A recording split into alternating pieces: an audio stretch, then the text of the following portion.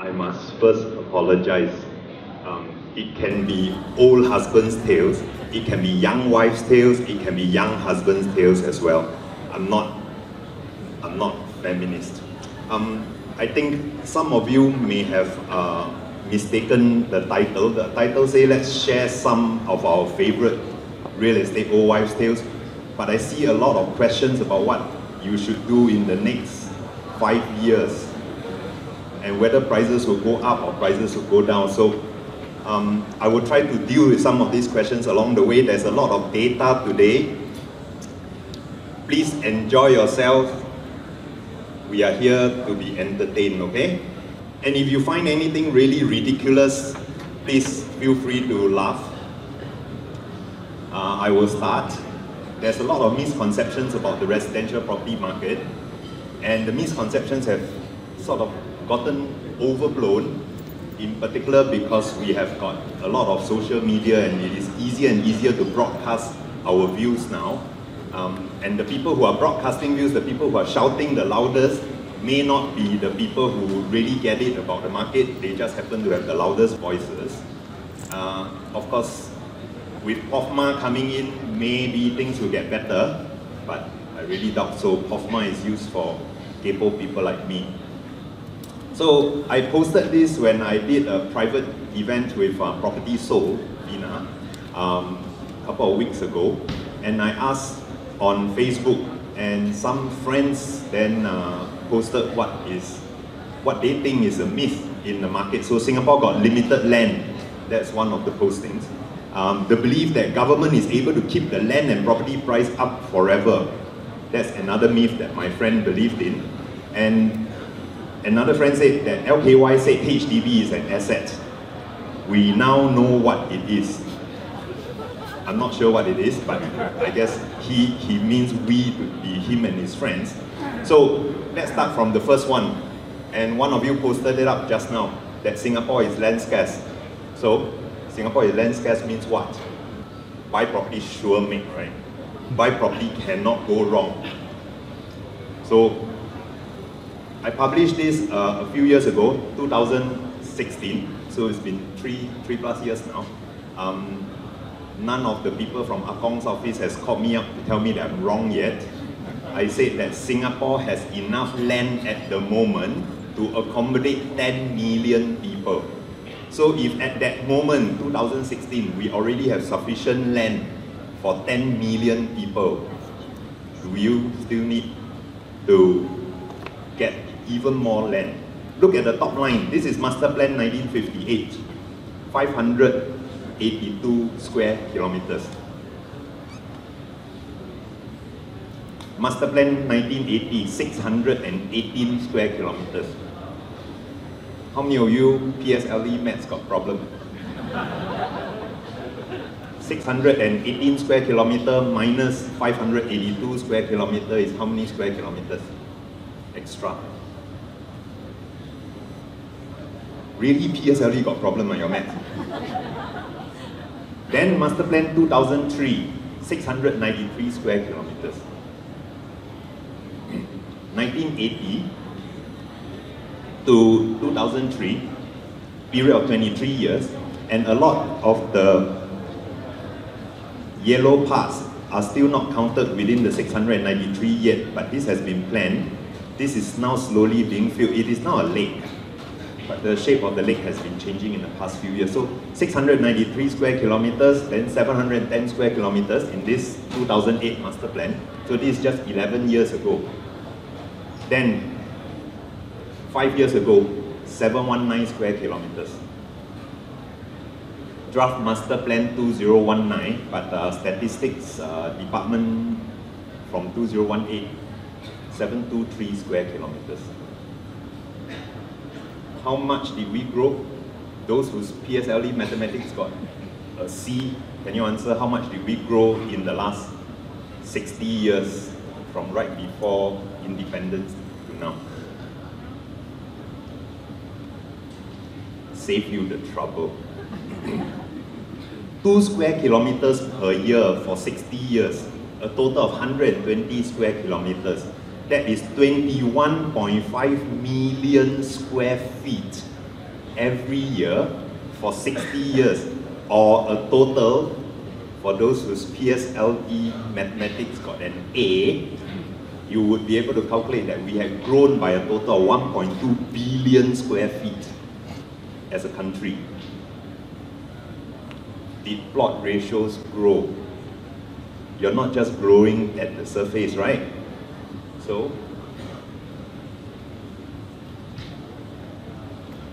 when you gain weight and you grow fat, is it just the weight and is it just your belly that is growing? Your skin surface area also grows.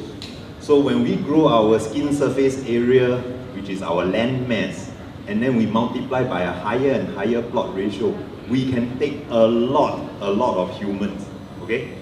So this was from my article from 3 years ago. That's why it still says 100 square kilometers. Now it's 120 square kilometers. And there are a lot of new areas that we are building. What is the latest hot area? GSW, Greater Southern Waterfront, right? But 2 years ago, what did you hear was the new area? Another 3-letter word. It used to be that 4-letter words were bad words.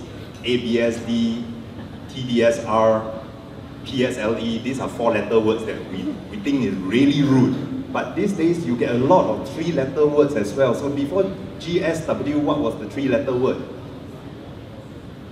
You remember JID, Jurong Innovation District? Then during the hype of the high-speed rail HSR, there was the JLD called the Jurong Lake District. How many other districts do you not remember? If you go and rewind every single National Day rally, every National Day rally actually is like a property agents convention because we are going to develop this. It will, we will sure make money here. Rochor Ophir Beach Road, Paya Lebar Regional Center, Woodlands Regional Financial Center, North Coast Innovation Corridor, Science Park 1, Science Park 2, Changi Business Park, Tengah, Bidadari. Come on, get along with it. Don't just keep your mind on the very last GSW, because the PSLE test will test you on the previous year's National Day Rally, which is another 3-letter word, NDR. They will test you on the previous year's speeches as well. We have got so many new areas that we are launching. In 10 years' time, Paya Lebar Air Base. That's another new 4-letter word, but we will be repeating that in future, PLAB, which is under planning now. In total, we can take another 500,000 housing units in Singapore, and that can bring our population growth way beyond the 6.9 million. If I'm warning you about oversupply, that there's too much properties available, so prices and rentals may not hold up, your first reaction is always, if you open the doors, they will come in, what? When you are old and wrinkled, at the high school ball, you are sitting in one corner waiting for people to invite you to dance. You open up your arms wide, nobody wants to invite you to dance. It is not always, it is not a certainty that when you open your doors, people will come in. What are they coming in for? Manufacturing down 8%, services down, this retail sales down 1.8%. This is in the middle of Great Singapore Sale Experience Singapore 2019. Trade down 8.6%. Unfortunately, inflation is still up. So when you open your doors, why would a foreigner come in? Just because your door is open, people are coming in, must be to steal things, right? If you do not have jobs, how would you be able to bring the foreigners in to occupy the properties that you're building? Who are you leasing out to? So, fewer job vacancies than unemployed persons now. We have got more persons chasing fewer jobs. Ask the driver the next time you take Grab and Gojek. Have a conversation with them. Find out why they are driving Grab and Gojek. Population grew 1.2%, just released last week. Find out which segments of the population actually grew. If it is Singapore's citizen population that grew due to the production of extra babies, those babies don't need a home. So where did population growth come from? Student population growth. Do we need a lot of housing units to house students? Dormitories, hostels. We need them mainly in employment pass, that's 11%. S-pass holders, work permit holders, a fraction of them need housing. If you are an S-pass holder but working in a certain industry or work permit holder in certain industries, you're not allowed to rent private residential units or HDB flats. So, work permit holders, many of them are staying in workers' dormitories.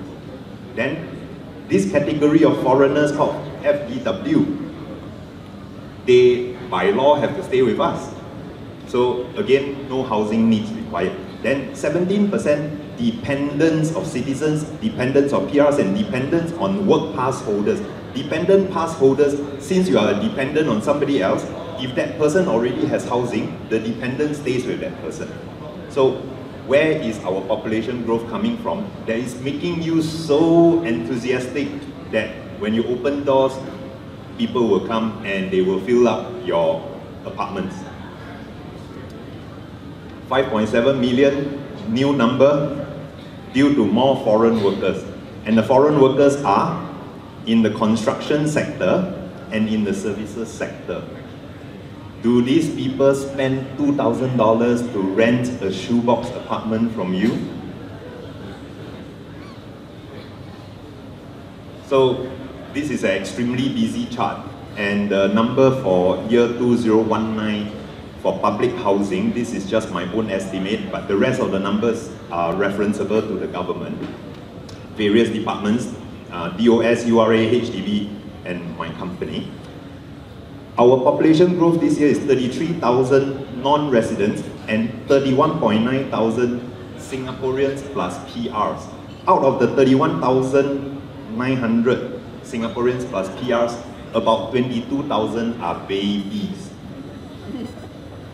So no need extra housing unit, right? Unless you're going to make your baby grow up early by asking your baby to live outside first on his own in a shoebox, not in a shoebox apartment. So the other 33,000, if they are mainly work permit holders in construction and services sectors, just reflect on how many units of housing they will need. And in the past 2 years, it was a negative 27,000 and a negative 2.1 thousand. So back to my question. This myth that if we open our doors wide, people will come in. My question to you is, where are the jobs? Without the jobs, they won't come in. And with manufacturing down 8%, trade down 8.6%, and you should look at since Donald Trump and China started fighting, what these negative numbers look like in the past few months, you will see next few months, not going to be open the door, anybody will come in, okay? What's the next one? I wanted to sidetrack a little bit before I move on to the next myth. Office at 11.5% vacancy is a recession level vacancy. The last two recessions we were at around 12%. Today office is at 11.5%. In the last 2 weeks, what was the news about one of the largest office tenants in Singapore? Correct. It's a company called Swee. 8 locations in Singapore. When they disappear, it will definitely bring this across the 12% mark. We are not having a recession yet, but our 10 million vacant square feet, which is equivalent to 10 Vivo cities that are kang. Yet, there are many bullish analysts out there saying office will do well. And This is simply a reflection of not enough jobs. If we are hiring steadily, offices wouldn't be that vacant. Then retail, well, we know retail has got a lot of vacancies. Industrial, 56 million square feet of vacant industrial space, completed vacant factories, business parks, warehouses that are vacant. And with the trade numbers and the import-export numbers dropping, would this number be any better? Factory space is at all-time high vacancy as well. 56 million square feet. Can you imagine 56 Vivo cities that are distributed around Singapore and the entire Vivo city is vacant? That's what it means. Okay? Let's move on to myth number 3. Real estate is a hedge against inflation. Whoa. Firstly, you must believe that inflation is the boogeyman. Is inflation such a big threat that we need to hedge against it? If Mr. Brown were here, he would be making lots of faces about inflation. Oh, but it's not. What contributes to inflation? This is the broad number. Inflation has many items, but these are broad categories. You look through these categories and you think for yourself, in the next 20 years, which category will contribute to inflation? Food, clothing and footwear. Will clothing and footwear contribute to inflation? $300 limited edition Adidas shoes don't count in the inflation basket, right? Housing and utilities, will that contribute to inflation? Okay, this one question mark still. Later I'll show you some other numbers. Will healthcare contribute to inflation? Healthcare will contribute like crazy unless we construct hospitals, polyclinics, clinics, old age care facilities like there's no tomorrow. But in Master Plan 2019, cannot smell. Okay? Then communication, likely to be not really going to be contributing much to inflation. Recreation and culture, maybe not. Education, probably. So if you really want to hedge inflation, if you really think that inflation is such a scary thing in your life, open the cupboard, it's dark at night and inflation pops out at you, you're scared by it, then invest in healthcare, invest in education. Would investing in residential properties really make sense? Inflation in the blue line, MAS core inflation, HDB resale index. This type of trajectory, in the last 30 years when our economy is growing, when the economy is growing together and population growth is strong, the trajectory goes along the same path, and you claim that real estate hedges inflation. What if I say that inflation hedges real estate? They happen to be growing on the same path. So in the year, around the year 2002, Professor Sing Tian Fu, who is now the head of the Institute of Real Estate Studies in NUS, published a paper looking at whether there's inflation hedging capabilities of property versus non-property investments. His conclusion, industrial property fares very well. Who is invested in industrial property? You would have hedged inflation well, based on the period of time that he's investigating. Secondly, industrial property and shop houses, his conclusion, can hedge. What about residential? Residential property is found to be a good hedge during low inflation periods. Residential property is a good hedge during low inflation, meaning during low inflation, when inflation is 1% a year, residential properties go up 1% a year and they are aligned. But during a period of low inflation, why are you afraid of inflation?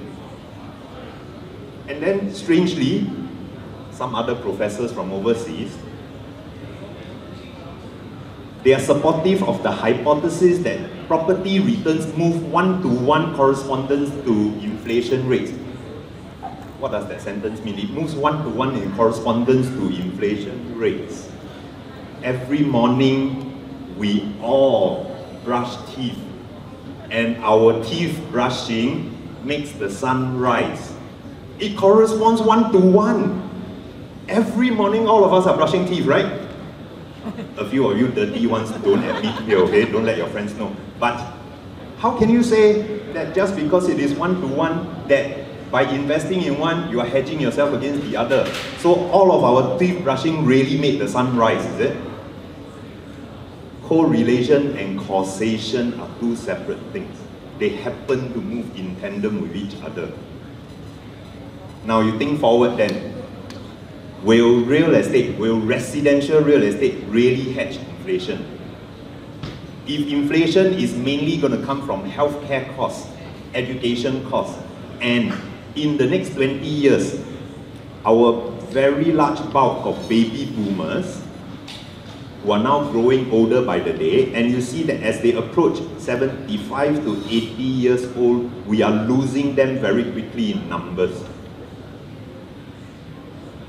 These people will be, firstly, these people are 90% homeowners. And when they grow older and they start to pass away, 90% of them have a home to sell. And when these people are passing away and selling their homes, or their children are selling their homes to them, in the next 10 to 15 years, it is this bottom bunch of people who are going to be buyers. How many buyers do you have versus how many sellers are in the market? So what is the opportunity for real estate to be inflating in the next 20 years?